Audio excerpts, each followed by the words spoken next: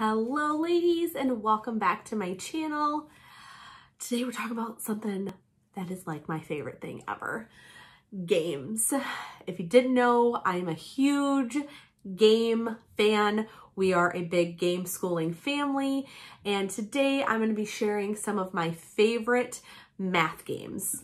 Grab a cup of coffee or some tea and let's chat. So if you don't know what game schooling is essentially using games as your homeschool curriculum.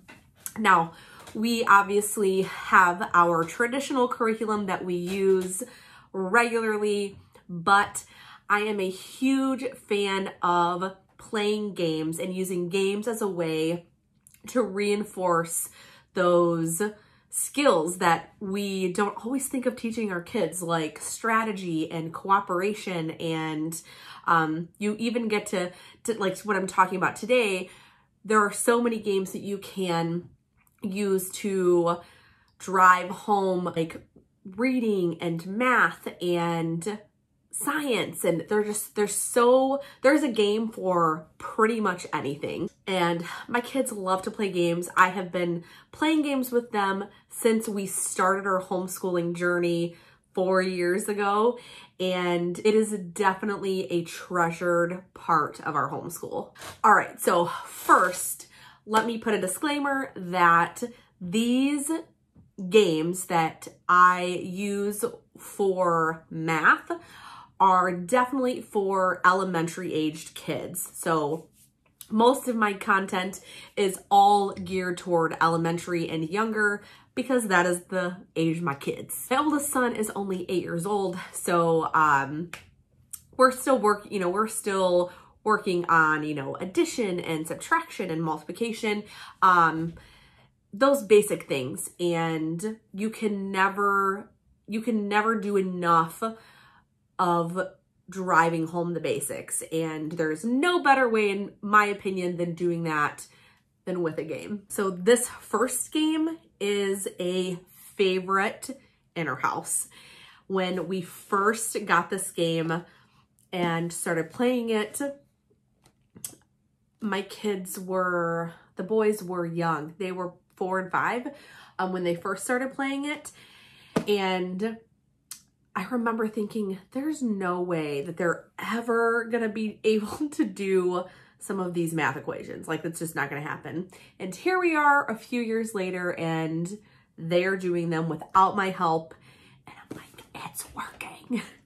So this game, Sleeping Queens, is one of our all-time favorites. So this game was actually created by a little kid, and let's say little kid, but I think she was like 9, and it is awesome.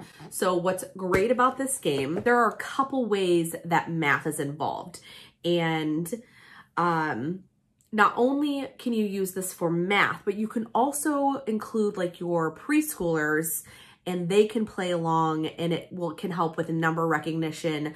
There's matching, things like that. But for your older kids, I would say kindergarten and up, they can practice their basic adding and subtracting. And then at the end, you can even do like some bigger adding. So during the game, you can discard some of your cards, and you discard cards when it's your turn. And a way that you can do that is you can do a math equation. So for instance, if I had these cards, I could do, 4 plus 1 equals 5. And then you can discard those 3 cards and you get to pick 3 new ones. So that is a simple way to do that. Your kids are doing math when they're playing this game. And it took my boys a couple years, because again, we started playing this game when they were young. It says for ages 8 and up, but again, I think if you start playing games with your kids when they're little, you will be amazed at the level of games that they are actually able to play at a very young age. And so that's one way that math is involved in this game. And then at the end, when you're adding up your queens, You can let them add, you know, the big numbers like on a sheet of paper. And that really kind of goes for every game. Like math is in a lot of games. If you just let your kids add up the score at the end of the game, that's math. So this is a great game to use for basic addition. And it's really fun. Like me as a parent, I really like playing this game. Next is kind of I would say this is an advanced game, and it took a little bit of time for my boys to like really grasp the concept, but once they did, this is another favorite.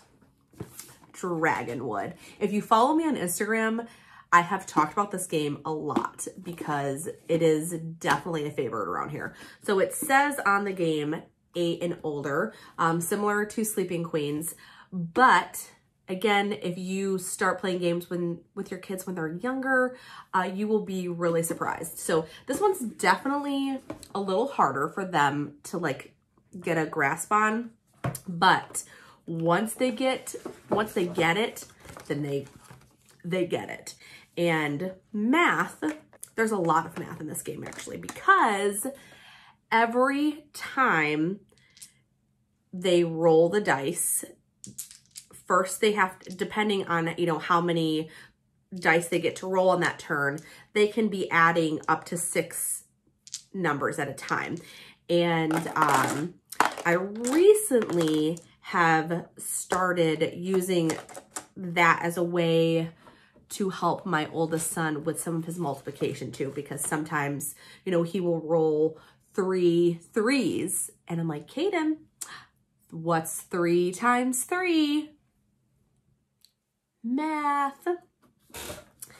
But this game is all around just really fun. Essentially, you are trying to defeat mythical characters like trolls and dragons, and it's just a lot of fun. Like, this is another game that I really don't mind playing. Money bags. We love this game.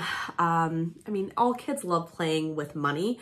And this is a really, really easy way to teach your kids about money and how to count money. So money is, you know, included as part of our math curriculum, but this really gives them like some hands-on experience with counting coins and exchanging coins, like, you know, making 25 cents from a quarter and then making 25 cents with different coins. And this game gives them an opportunity to learn how to do that in a fun way. So here's a picture of the board game, and it comes with, you know, the dollars and all of the coins, and this is just another really fun game. If you have a, I would say probably 4th grade and younger, elementary age kid, this is a great game for kindergarten, 1st, 2nd, 3rd, some swamp. This one, I hear a crying child. This one really just drives home some basic addition and subtraction. And it's just a really simple game, but my boys really like to do it, and it's a sneaky way to do some math. So here's a picture of the board game. And this one is recommended for 5 and up, but my preschooler, again, will play this game with us, and it's a really good way to introduce those numbers and introduce counting and just the start of those basics that he will be learning in kindergarten. This is a really good game for your younger kids. So my preschooler can get involved with this one, and this is Spot It. If you don't know about Spot It, you need to put it in your bag because it is great for when you're out and about, like waiting at a restaurant or in the car waiting for something. I keep one of our Spot Its in the diaper bag at all times. But this one I found, and it's a way for my preschooler to play a game with us. and it's helping him to, you know, work on recognizing shapes and start recognizing his numbers. And I'm all about play-based learning, and this is an excellent way to just play a really fun, simple game and expose them to numbers and shapes and to help them master those. The last two games are definitely more advanced. So I would say that these are probably for 2nd grade and up, 2nd to 5th grade. Well, the one game is for adults, but we use it for our kids. Quicks. This is a huge, huge math game. This is just a really fun adult game, and it comes with all of these dice. It is a game, it's a dice game. There's a lot of adding and, you know, point counting and keeping track of points.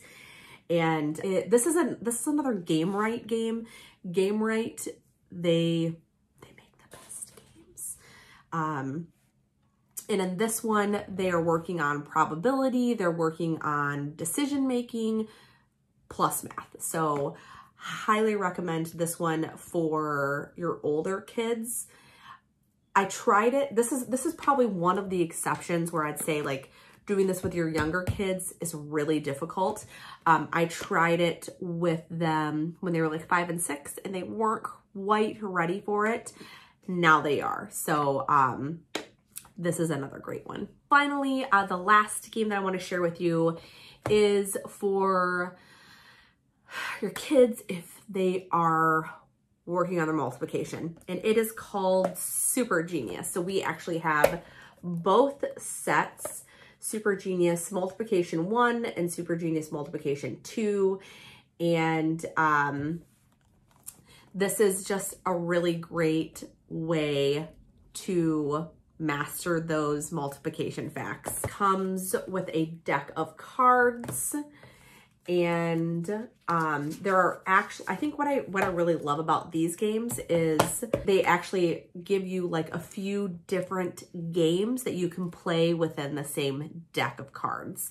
And this is just another, it's a really fun way to help your kids master those multiplication facts. They have them broken up into 2 different sets. So works through 2 through 5, and then this one works on 6 through 9. Now, of course, like I said earlier, most games you can find some type of math in.